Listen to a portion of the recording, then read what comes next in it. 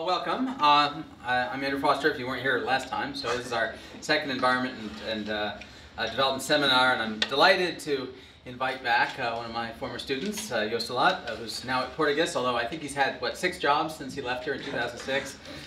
So yeah, he's worked in a nonprofit, a university, and a postdoc. Yeah, so he's seen a lot. He reminded me that I first got him started doing remote sensing back when he was a graduate student. He was taking actual transparencies of satellite images and scanning them and digitizing them. So the technology has gotten better, and so that's nice to see. But he has a broad set of interests. His thesis work was looking at Kenya and looking at sort of communication between the urban and rural areas. He's done a lot of work on Roma kids, potential interest in education and so forth. But today he's going to talk to us appropriately about the environment, particularly about forest cover. So go ahead. Yes. Great. Thank you very much, Andrew.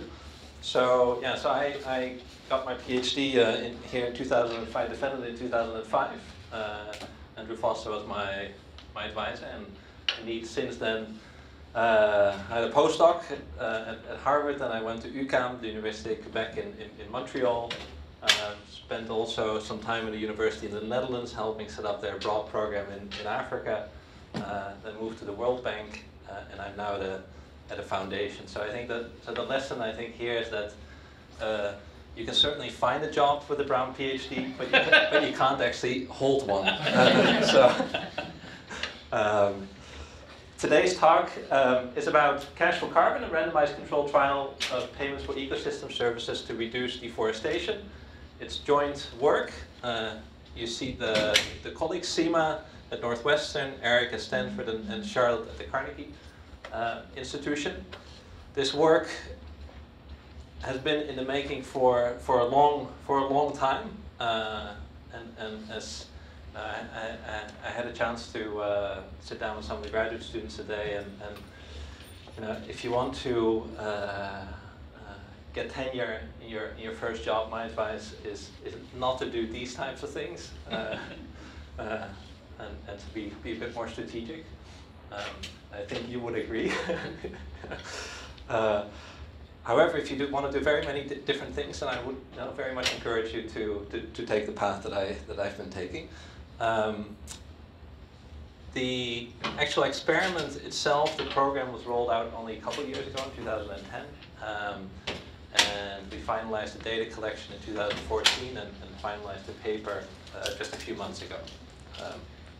That is actually the first time that I'm presenting it in this format.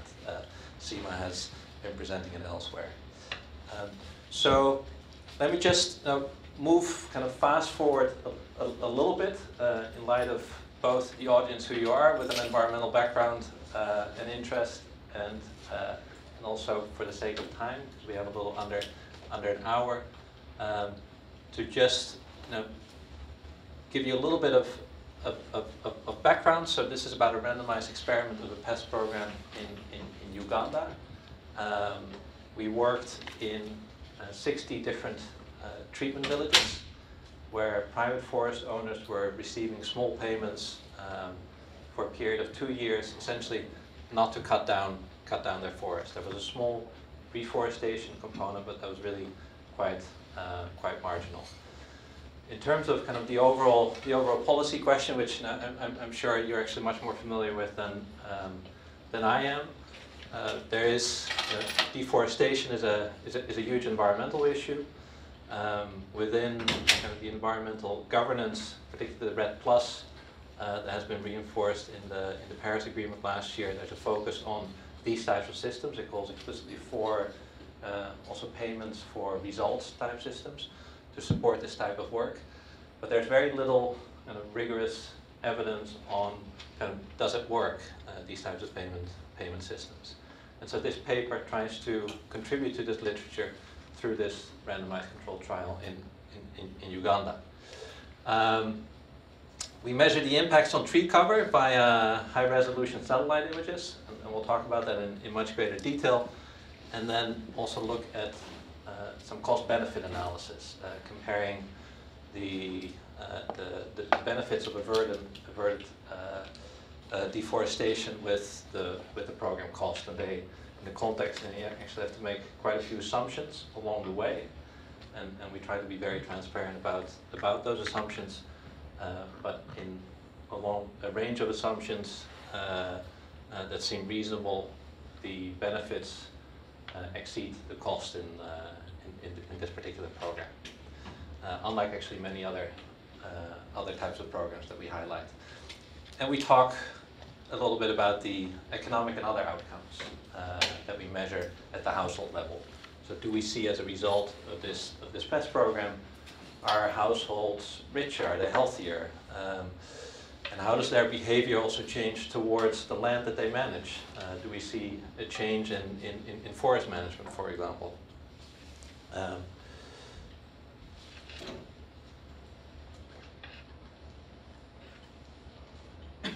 So I'll first talk a little bit about the study design in more detail, the various different data that we had, the results, and then at the end the cost-benefit analysis itself. So first, where did it take place? Well, Uganda. Where in Uganda? In western Uganda, and you see that here. So here's a map of Uganda. It was basically in two districts in western Uganda near Lake Albert, Hoima district and Kibale. Uganda, about an eighth of Uganda is covered by forest. The majority of that is on private forest owners' lands, so not on government lands, but on lands owned by private forest owners. And the reason why we were working in that particular area is it's not a coincidence. There was the implementing NGO, and I'll talk a little bit about that in more detail later on, but the implementing NGO is a NGO that supports the chimpanzee population in Uganda. And they were interested in preserving a forest corridor between two large chimp populations that were on government forest lands. And so this was an area of Uganda. This is an area of Uganda. In that corridor, you have all these private forest owners. Deforestation is very high in Uganda in general, 2.7% per year, which is apparently the third fastest rate of deforestation in the world. And it's even higher. That's the average, and it's higher on the lands of private forest owners. And so, as a result of that, the natural habitat of these chimpanzee populations are disappearing, also raising human-wildlife conflicts. And from that perspective, the implementing organization, the NGO, was interested in promoting this PEST program.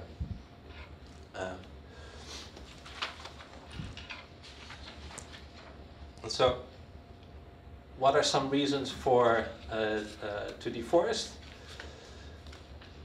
At the baseline survey, and again, I'll talk about that in more detail, about 85% of respondents highlighted that they've been cutting trees in the 3 years prior to the baseline survey.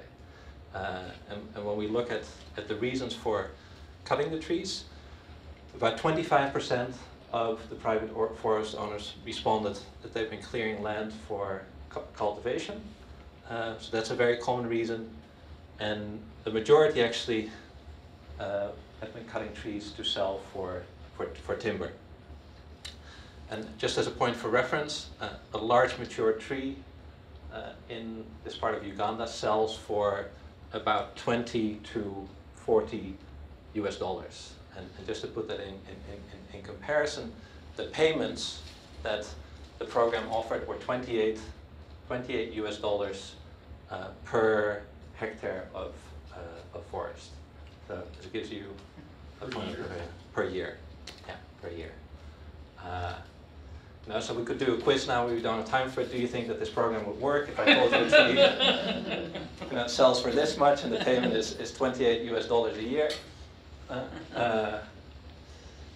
Labor is costly.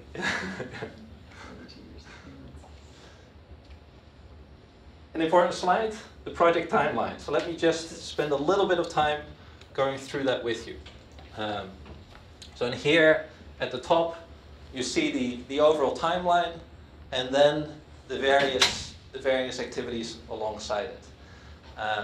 So in 2010, towards the end of 2010, we carried out, and I should say, the data collection itself was done by Innovation for Poverty Action, which I'm sure many of you know.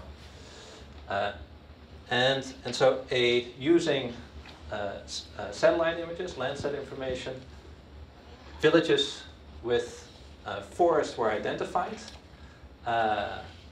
and then field officers visited each of these villages. They met with a knowledgeable forest owner and kind of the village head, and created lists of private forest owners. So for each of these villages. And then 280 villages that had natural forests still standing on the lands of these PFOs, private forest owners, were identified. We then, yes please, a question back. How many trees per hectare and how long do they take to grow? How many trees per hectare? I don't know the answer, but I can give you the answer at the end in terms of the carbon stock that was there. And how long does the tree take to mature? It depends on the trees. At least decades. At least decades.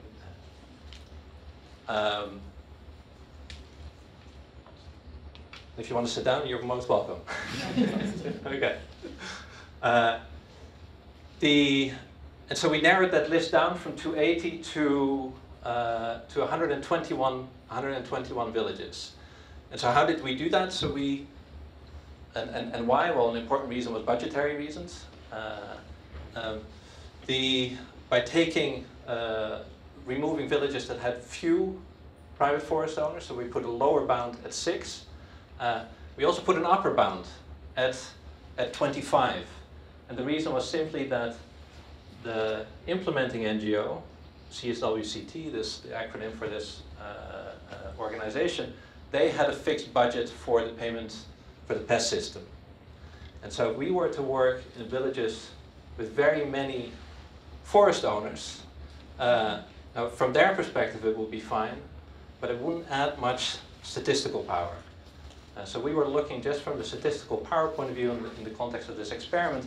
We needed, because the assignment was at the village level, so we needed enough villages to give us sufficient statistical power. So we put this lower bound of 6 and this upper bound at 25, and then came to baseline to a sample of 121 sample villages.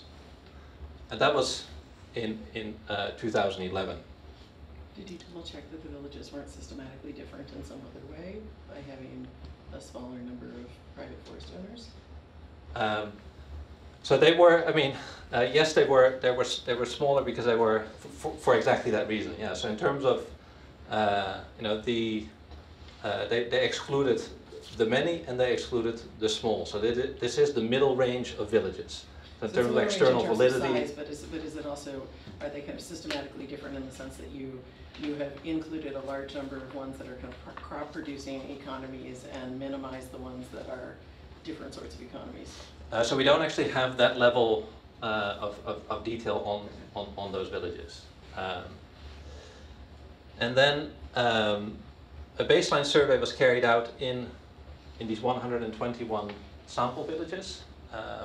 The survey took about an hour and a half to conduct, so this was a one-on-one survey. And then a few months later, in the period from August to December 2012, and also here you see the baseline satellite information was collected in the same period, and I'll go into more detail about the type of information that we used. Public lotteries were organized. And so how were these organized? We had divided the sample, so these 121 villages, in groups per each of the 7 sub-counties. And then in each sub-county, we created two lists of villages, tickets. And so these each, an A and a B. and we ensured that A and B were balanced along 4 characteristics that had been collected at the baseline. So each of these tickets, so we had 7 of them, 7 times 2, 7 with A and B, were balanced. And then public lotteries were held with the representative of these sub-counties, where effectively they were asked, close your eyes and please take from a bowl, the selection is A going to be the treatment group, or will B be the treatment group. Then, and perhaps one thing to note here, and we'll come back to that in the results section, the baseline satellite image, part of the results, part of the baseline satellite information was collected after these lotteries had taken place. Most of it was collected before, but because of the rainy season, so then the satellite goes over and has to collect multiple strips. And we had a contract with the satellite company that the maximum cloud coverage would be 15%. And so they were simply not able, as a result of all the clouds in the sky for months, to collect that information. So the baseline for a few of the villages actually happened, for the satellite, happened before the program started, but after the lottery took place. Actually, in some cases, they were after the program started, and we used it as a robustness check. So in a way, you would expect that the program may have actually started there, so that should reduce the effect size in those communities where the information was collected after the start of the baseline. Then the organization implemented the project. Yes, please. I'm sorry, when you say public lottery, are you talking about a lottery where, you're not talking about an auction where you're trying to get at the lowest price, you're just saying, are you control or are you treatment? Yes, yeah. It's as simple as literally, it was literally a bowl, and then with 2 choices. Yeah. And that was repeated 7 times for the different sub-counties. Yeah. And the point of doing it publicly was so that people didn't feel like you were doing something sneaky? Yes, absolutely. Yeah. And in fact, in my own experience in other settings as well, is that if you do it publicly, that it creates much greater acceptance of everything that you're doing. So I think there's a big value of doing that. Of course, it creates some risks, but then CSWCT, the implementing organization, offered contracts, visited the treatment villages, and then said we have this PEST program. And I'll show you on the next slide kind of the details of the contract itself. And then there were monitors, as you see here. These were community monitors going around on bicycles, and for those who signed up to the contract would see if they were in compliance. Payments were made once per year for 2 years. Our end-line satellite images, knowing our experience here at baseline, how difficult it was to collect satellite information that was cloud-free, so to say, we erred on the cautious side and started collecting the end-line satellite images well before the end of this 2-year program, to make sure that we wouldn't be collecting satellite images after the program was over. And as a result, while the program itself lasted for 2 years,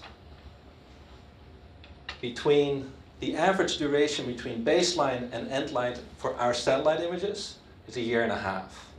So any effects that I show are in a 1.5 year window. And then an end-line survey was carried out before the project finished. And any questions kind of on this rollout? Yes, please. Did you have any information on the age of the forest stands? Like, for instance, someone had been enrolled, if they had cut all their wood down 10 years earlier, and they're only 10 years into regrowth, would you have known that? I would not have. The local organization would have. And may I ask why is that? And why is that important for the? Well, if it takes 40 years for your forest to grow back, and you cut it down 20 years ago, then of course you're going to take a payment for a couple of years because you weren't going to cut it anyway. And so that's really different than if they're all ready to cut. So that's, I guess, what occurs to me. No, so that's, you raise a very important point, which is a big question in pest schemes, but in any kind of conditional cash transfer program, is this question of additionality. If people are anyways planning to, in this case, comply with the terms of the contract, then we're not adding, we're giving them payments, but we're not adding anything, in this case, reducing deforestation. Or if it's a conditional cash transfer program encouraging parents to send their children to school. Perhaps many of these parents would have anyways sent their children to school, and so there's very little additionality. So this question of additionality is an essential one, and we'll be able to see if there's no additionality, then we shouldn't see any impacts of this program on reducing deforestation. Another very important question is spillover. So maybe additionality is not a concern, but perhaps people just switch, stop cutting their forest and move to their neighbors. And of course that's a real possibility. We'll also look at explore spillovers. So what are the program details? So the overall program itself was funded by the Global Environment Facility through a grant to the Ugandan government, and they subcontracted to this organization called CSWCT. And the contract had the following terms. So first of all, they agreed not to cut down mature trees. And so mature trees were actually defined by being 10 to 50 centimeters at diameter at breast height. They were allowed to cut down some trees, some mature trees that were bigger than those. And so that was captured in a contract. As I mentioned, the monitoring was done by these community monitors that will go around on bicycles approximately once per month.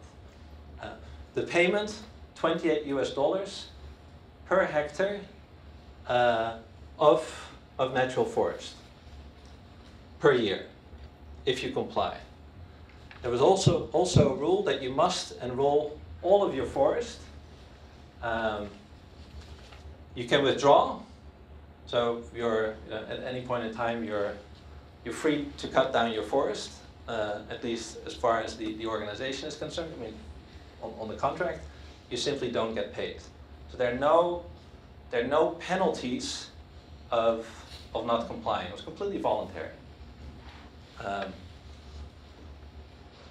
And because it's completely voluntary, in a theoretical world, you would then also expect everyone to sign up. It gives you some option value. And there was a small component on reforestation where you could get a little bit of extra money if you planted seedlings, and that component actually had quite mixed success. And in fact, we were discussing that earlier as well. Particularly in the first year, if you look at the information, most of the seedlings died. They were more successful in the second year. And so how did they mobilize these private forest owners? Well, in each of the villages, the organization sent a representative, and they had meetings to market the program. They signed the contract, and then the monitoring took place, and they received the annual cash payments if they complied. And just to foreshadow, about 80% of the payments, about 80% of the possible payments were paid out. Yeah, so the compliance rate in that sense, among those who signed up, compliance was about 80%. If I live in a treated village, can I go to an untreated village to rent land or farm for work? Yes, if you are welcome to do, this is the contract. This is the only thing that the contract specifies. If you were, and what was important is that these were private forest plots in the treated villages. There are a few examples, so we actually have a couple of private forest owners who lived in control villages, yeah, who had their primary residence in control villages, but had a plot of land in their treatment villages, and they signed up to the program. Because the assignment was based on the village and not based on your place of residence. Yeah. And so the cash payments are always at the end of the year? Cash payments are always at the end, yeah. And you didn't have to do anything. You had to just not do stuff. You just had to not do stuff. Yeah, yeah. So, because I mean, I'm thinking about the kind of the trust factor, because you couldn't. It's easy for them to be, if it doesn't cost them much to not clear the trees with the chance of getting paid at the end of the year, then that's fine. But if they had to do something to get paid at the end of the year, I'm just thinking there'd be a lot more trust involved there. They didn't have to do anything. In fact, they were asked not to do anything. Yeah. Yes, please. If you didn't comply in the first year, were you still able to stay in the program and decide to comply the second year, or was that it? No, there was an option that you partially complied, in which case you simply did not receive the program. But if you cut down your forest in the first year, then you would not get a payment in the second year. You have nothing left. You have nothing left, yeah. And there was kind of a lower threshold at some point that they allowed for some noise on the margin, but basically if you made a significant breach of this contract, then you were out. Yeah. And the some noise on the margin is that's not by the contract itself, but that's what we see in practice when we look at the admin data.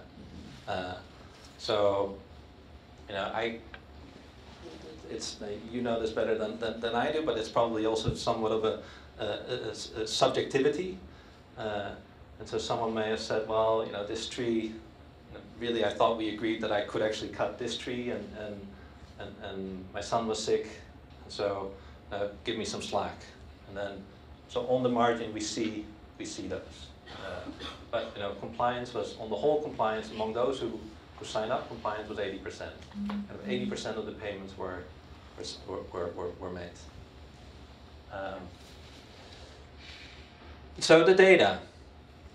3 sets of data. I highlighted them: the satellite data, the household survey, and both of these were done at baseline and at end line. And then we also had data on the administrative data that the organization itself collected and shared with us. For the satellite images, so we used high resolution satellite images from QuickBird, and they cost, if I remember correctly, $23 per square kilometers. Altogether, this area was over 2,000 square kilometers. Hence, the amount per wave was about $56,000. It's the resolution is very high, 2.4 meters, and so that also affected the image analysis, where we use object-based image analysis, because the pixel itself can be smaller than, say, the crown of a tree. And if you compare that with Landsat, Now that's 2.4 versus 30 meters. I think back on your paper we were working 100, yeah. And so, as I mentioned, it's not the case that one picture covers the entire area. The satellite flies over, and so we had bands of images, 6 or 7, and they were mostly taken in April, May. But as I mentioned, as a result of the rainy season, there were a few images at baseline that were collected in November and December. And so we do some robustness checks to see if the results are affected by that. Here's an example where you see these two images. The remote sensing analysis was done at Stanford, and using this object-based image analysis, where first you segment the image into polygons, into objects, and then you classify the objects. In our case, we were looking for, and it has to be mutually exclusive, and for 3 types. One is cloud, 2 was tree cover, and 3 was non-tree cover. So these were the three objects that we were interested in. The way we did the classification itself is that we also used ground truthing so local organization NAHI went out, and they were given 440 GPS points in this landscape to measure on the ground what was there. And so that information was fed into the computer, essentially, and then, at least for part of these points, and then we could also verify, applying then the algorithm, the objects, to part of the 440 plots that were not used to feed into the system, to see if it was accurate. Yes, please. What was the smallest stand of tree or land ownership area that you were dealing with? So, how much land did these people own each? Yes, in a moment I'll show some of the summary statistics for each landowner, but just on the average was about 10 hectares, with about 2 hectares of natural forest land in it. The medium was about half of that, and there were some with really small plots. So that's why you needed all this spatial resolution, because if the areas that were owned were larger, you wouldn't need quick bird resolution to get the information you wanted to get necessarily. I mean, it wouldn't be overkill unless the actual land areas themselves were small and you were trying to resolve landowner by landowner. I mean, yes, if the, well, so 2 things. So one is, if the forests were very large, then you might get away with a much lower resolution. On the other hand, there is a risk that even if the forests were very large, there is the risk that the private forest owners selectively cut inside the forest, and so they may not cut a whole part of the forest, and then even with a small resolution, you would pick it up. But they may take a tree here and there, and if we have Landsat images, we would never know. So that's another reason why. If you had a greenness index, you wouldn't know, wouldn't you? You wouldn't know? Not unless you cut a lot. Oh, okay. You need a lot. Okay. So, Yeah. thank you. But so who got to say how much forest each of the owners owned? Did they get to say, or did you measure it with your satellite imagery? Yeah. In fact, who got to say it? In the end, it was an agreement between the local organization, CSWCT, and the private forest owner. So they probably walked around. They said, well, we have self-reported data as well, but no, and we find that that's quite noisy. But they probably walked around and said, okay, we have this much. and then they have to make an assessment. Yes, please. So you want the QuickBird basically so you can watch individual trees, Yes. right? So what happens if a tree falls over? Well, Does that count as non-compliance? Nobody hears.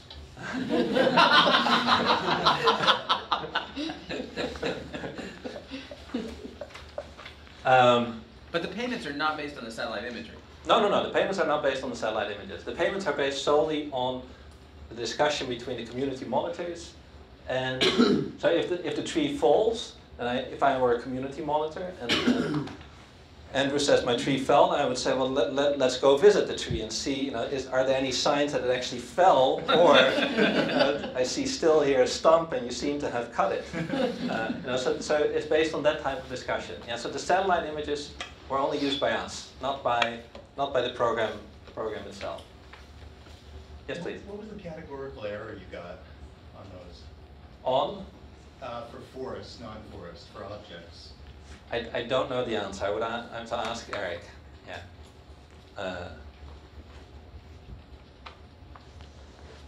Sorry, one more question. Yeah, no, go ahead, and then, yeah. He's I was just gonna say, if I had to guess, you could do pretty well on forest with a bird image. I mean, Jim, you can correct me if I'm wrong, but I wouldn't think there'd be much problem in categories. Yeah, with the secondary growth. I don't know. I mean, there's going to be some. Trees grow fast and they drop. And ultimately, what we're interested in is the difference between the treatment and the control villages. So, to the extent that there is kind of random noise there, that's okay for the purposes of the evaluation. And then you had a question? Yeah, you said it was part of the agreement was they could cut trees down that were over a certain size. Yeah, so they could have an agreement where a limited number could be identified. Okay, we'd like to cut this big tree. Yep. But there were limits on how many they were allowed to cut. And I guess my question is just, was that tended to be a very small number per hectare, or? Yes. Yeah. Okay. Yeah. Why did you allow them to cut some very large trees? I mean, I didn't allow anyone to do anything. And I mean, it's very, very important. So this was the way this contract was designed by a number of CSWCT consulted with a number of other local organizations that are active in this space. So they come to this. If you ask me, why did they do that in the end? Was that given the we saw earlier that 25% reported cutting a tree for emergency situations. And I think what they wanted to create is some breathing space on the margin to allow for extreme situations, and have that the reason that this was permitted by, as long as that was specified in the contract. Yeah. Then to your other question. So what is the information that we use? So we used boundaries to create observations. Effectively, in the analysis, we use two types of observations. One is at the level of the private forest owner, the PFO, where we have information on forest cover, both the baseline and the end line. And we also calculate the same thing at the village level. And so we actually have village boundaries, and we see now with the satellite image the entire village. And so we can look at the entire village and ask the question, what is the forest cover in this entire village? So not just across the private forest owners that were there, but a full picture of the village. The measure that we used at the level of the private forest owners is this one there. So a circle that was twice the self-reported area. Now, I'll motivate it, like, why did we do this? Just to highlight that even if you don't believe in this measure, we did do robustness checks with other size circles, and the results are robust to this. Why 2 times the size of the self-reported land area? Is that imagine that this is the GPS point of the house itself. The land is not a perfect circle around this house. So we wanted to kind of err on the safe side and make sure that we choose a circle that will likely, in all likelihood, capture this land. We also use smaller circles, so one times the size of the self-reported land, but that's likely to exclude some parts. We also use bigger circles, 3 times, and we find that the results actually don't. They change in predictable directions, but they continue to be significant. On the household survey, so we surveyed just over 1,100 private forest owners at baseline, and for 1,099 we were able to collect the GPS data. In some cases, people refused to provide the GPS data. In other cases, there were also a number of cases where actually the GPS itself malfunctioned. This compares with more people that were identified in the census. Nearly 1,500, but in the census, remember in the census, it wasn't individuals that were identified, but rather how many private forest owners are in this village through a village meeting. So it's not, it's not a surprise that that list may have been off and that some people could not be found. At endline, we were able to resurvey 93%. We do actually see that there are some that the attrition is higher in the treatment group, and particularly among those who did not take up the program. So in the treatment group, among those who did not take up the program, fewer respondents responded than those who did take up the program. And so when we look at the results, we also calculate Lee bounds to adjust to basically align the attrition between control and treatment, and then look at upper bounds and lower bound effects. Let me just, now I'm looking at the time here as well, so let me just highlight some key characteristics. As I mentioned, about 10 hectares on average, about 2 hectares on average of forest land in each of these places. Some common characteristics here. So disputes with neighbors, 20%, 16% rented land, 10% was involved in an environmental program. The majority more than 50% agree that deforestation affects the community. There is a small minority that says you need to damage the environment to improve your life. And we see that take-up of the program is smaller among this group. So let me get to the results. So this is the basic estimation that we repeat throughout the paper. So it's an intent to treat analysis. So basically, we take, regardless of whether or not you take up the program, if you're in the treatment group, you get assigned 1.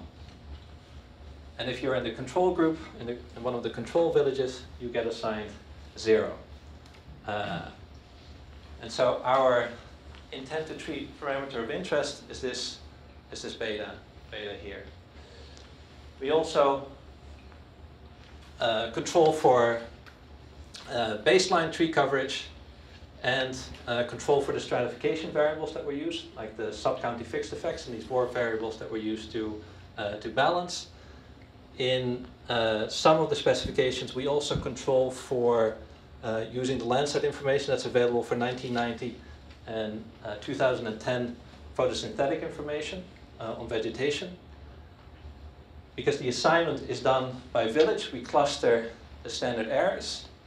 And in our main specifications, we also weigh the observations by the % of the data within the circle that was cloud-free. So you could have a circle for an observation. On average, I believe about 79% was cloud-free. But that varied. So in some cases, there were actually, I think, about 90 observations where it was fully clouded, either at baseline or at endline, and that would drop. That we treat that as a missing observation.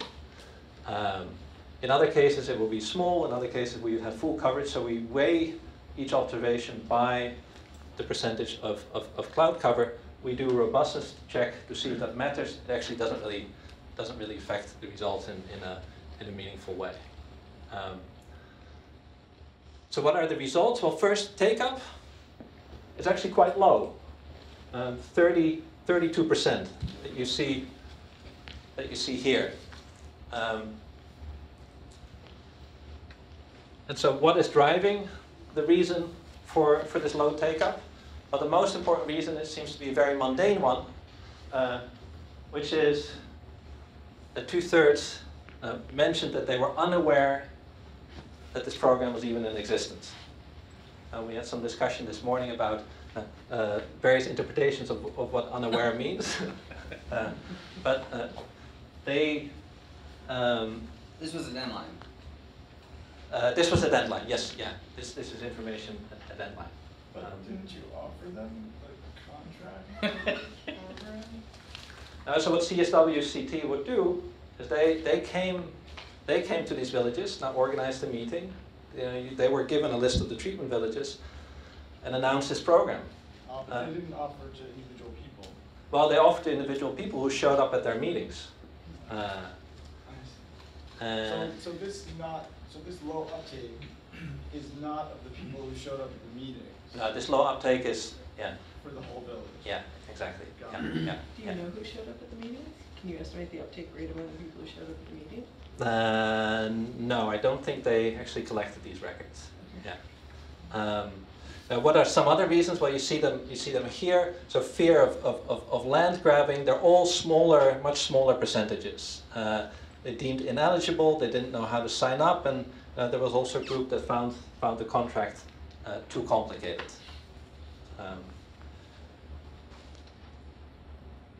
And we don't actually see that take-up is correlated with the counterfactual deforestation. So when we look at the predict who takes up, when we look at take-up and and we predict deforestation in the control, apply that to the treatment group. What would the treatment group have deforested? And we use using baseline characteristics. We don't actually find that that correlates the prediction of their deforestation behavior is not correlated with take-up. And probably the reason is simply not a surprise that many people were not aware, and we wouldn't expect there to be background characteristics that are affected with take-up. So here, kind of the main effects of the paper before time is over. We find that deforestation, that forest cover, is about 1/4 of a hectare higher in the treatment villages than it is in per private forest owner. And so this is an intent to treat estimate. So the average treatment PFO has 1/4 of a hectare more forest standing on his land when we come with the end line, which on average was 1.5 years into the program. And so if you would, so you can scale this, what would that, so in practice, what does that kind of mean because only 30% actually took up. So you could divide this number by 30% to get a sense of how much higher it is in the specific, in those who actually took up the program. What's the difference between column 1 and column 2? That the control variables, particularly the controlling for the photosynthetic information before the start of the program, is here, but is not here, but is here. Yeah, it's just controls. Yes, please. What is the market for timber products like? Are there local markets where the control villages could be affected by the price? Like if these treated villages reduce their output of forest products, where the control villages are now benefiting by a higher price? Yeah, so that's, in theory, that's an option. I mean, there are local markets there, and we'll look in a moment, I'll show you kind of robustness checks that we see. Do we see any evidence? Do we see any evidence of shifting towards the controls? Because that could be, you know, in theory, perhaps it's higher in the treatment because everybody now is cutting in the control villages. So that's a real risk. And so we do some robustness checks to see do we find any evidence of that. So we find, you know, large effect sizes, and just to give you a sense of what does this 1/4 of a hectare on average mean, we see a reduction of about 0.35 hectares in forest cover in the control group between baseline and end line. So in the control group, it goes down by 0.35. And what this figure says that in the treatment villages, it's 0.25 boosted. So this effect size actually indicates that more than half of the deforestation that is happening in the control villages is stopped by this program. Which in a way is surprising because take-up is 31%. Yeah? So if there was uniform deforestation happening across all the private forest owners, then we would expect the effect size to be 31%. So it raises a question: what is happening here? And it could be that maybe the program affected norms and behaviors among those who did not sign up but live in the treatment villages. So they did not sign up for the program, but they see their neighbors not cutting. You know, and maybe this village monitor who's bicycling around stops and says, you know, by the way, maybe you shouldn't cut either. These things could be happening. It could also be the case that the distribution is not uniform, which in fact we find some evidence for, and that the program is particularly effective. The take-up is higher among those who are most at risk of cutting down their forest, and so we actually get exactly the people sign up that we want to sign up, and that they comply. You seem. That's just, why would that be? Well, that's a good. That's why research is fun, you know. Yes, please. So, could this not also be that the people in the treated villages are going to farm newly cleared land in the untreated villages? These people all rent land, and you told me you could walk back and forth from one to the other. It could be the case that that we have very large program effects because simply they were boosted a bit and they were going down. That's from this information we can't reject that. Yeah.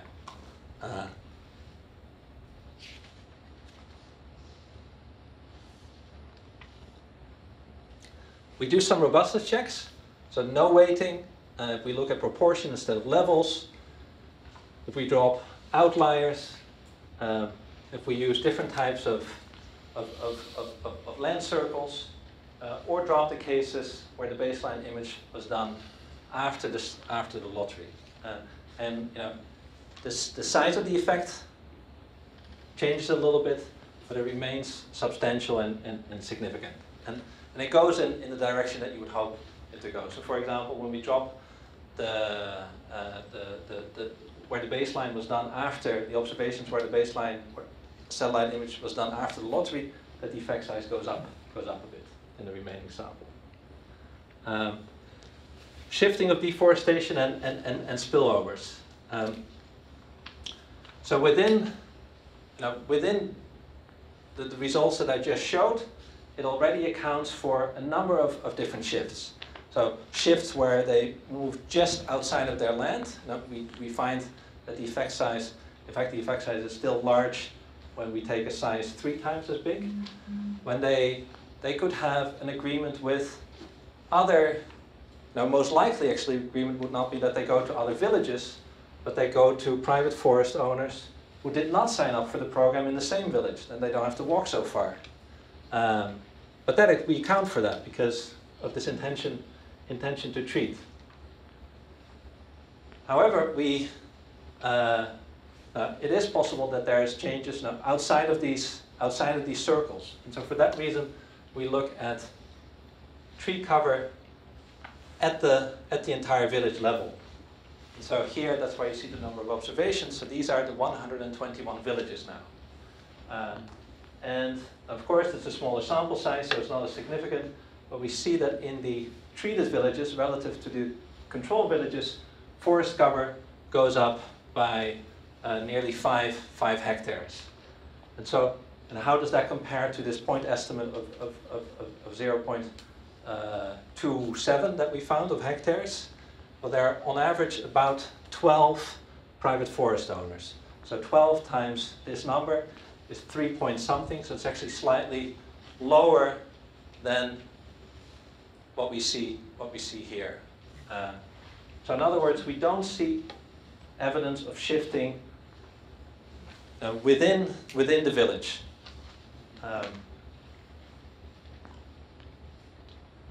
What about spillovers outside the village? So we look at a number of, we do a number of estimations where we see if private forest owners or villages that are close, for example, to government reserves, so we using the distance, or if they are next to government reserves, do we see any evidence of spillovers there? And we don't. We also don't see that the villages that in the control group that are close to treatment group villages, because there you might think that there are spillovers, we don't see evidence that that deforestation is significantly correlated with distance to the treatment villages. So basically, based on the information that we have here, we don't find evidence of these spillovers to the control group. Now, and the point that that you raised earlier in our discussion is that, of course, you have to think about the general equilibrium effects if this program were scaled up, because then where do people's demand for the wood go? And then there's some you wouldn't expect the effects to be as big. I mean, of course, it all depends on the elasticity for timber, but you probably see prices rise, but some increased cutting in the other areas. You got 5 minutes. 5 minutes, yes, please. Did the experiment end after 2 years? All payments end after 2 years? Yeah. And they knew that ahead of time? Yes. Have you gone back after the fact to see if they just then cut down the wood after? Not yet, but we're raising funding for that. Okay. Yeah. Because if you have a source of income that just increases in value as you let it grow, then waiting a couple of years to be totally it may be of no cost to you. So it's just bonus money. It still has value. It still has value because you delay from a social point of view. The question is whether your okay, cost well, benefits we can talk about that later. But. Yeah, no, well, in fact, we'll talk about it now, actually. Okay. So then, in terms of expectations, just to finish this, we don't see that people's expectations about the program continuing or not. So we asked at Endline survey, what were your expectations? Or what are your expectations about this program continuing? We don't see that, and we see variation across that within our sample, and that variation is not correlated with deforestation at the expectation level. So beliefs do not seem to affect deforestation. Heterogeneity in treatment effects, basically to summarize what we did this thought experiment of, in the control sample, what are the baseline characteristics that predict deforestation, the difference in forest between endline and baseline. So then we get a number of baseline characteristics that are good predictors. We apply that model to predict the counterfactual deforestation in our treatment sample, to predict what deforestation would have looked like. And we find that variable is not correlated with the predicted counterfactual deforestation, but we do find that that's here predicts conditional on it predicts the change in tree cover in the treatment group.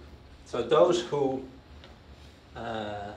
basically the effect is higher for those who would have cut more trees, at least predicted to do so. The avoided deforestation is higher. In terms of the end-line survey, so here I'll just go through them. So let me just verbally walk you through them. So what do we find?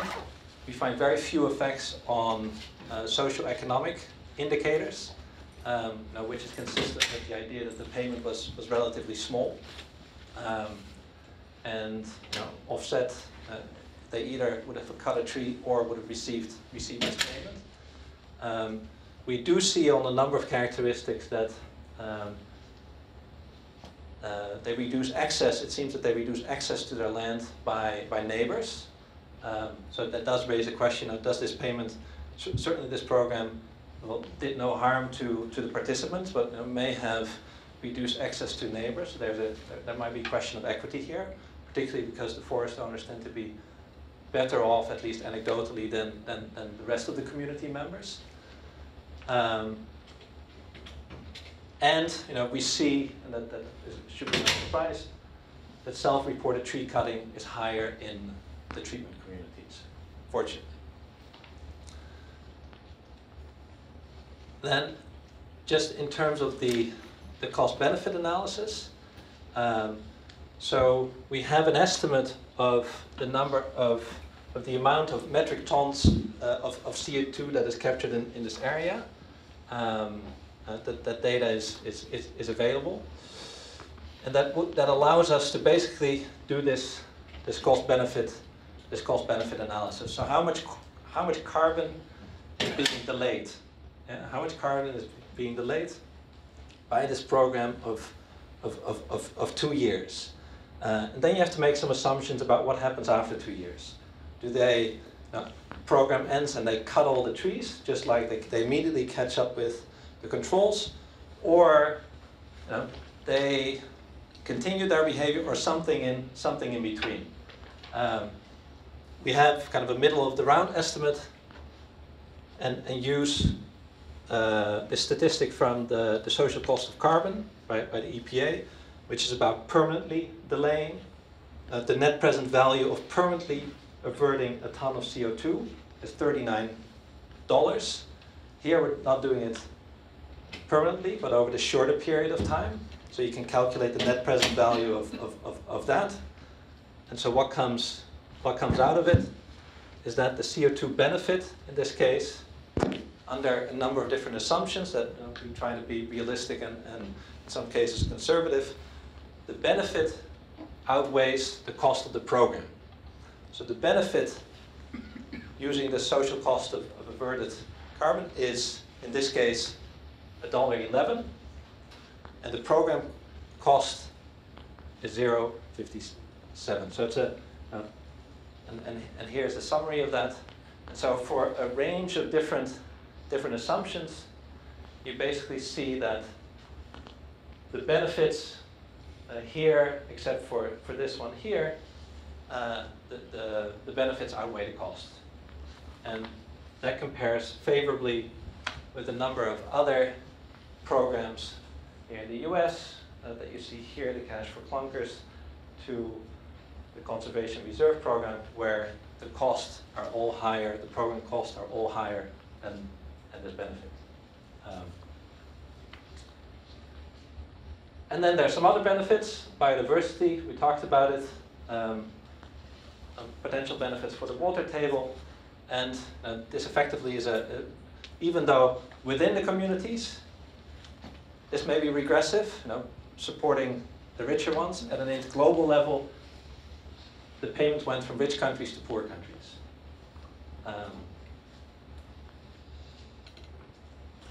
And I think I'm anyways out of time. Yes. So All right, well, I'll why don't summarize we this conclusion. go upstairs and eat and drink and be merry and ask him questions there. So let's get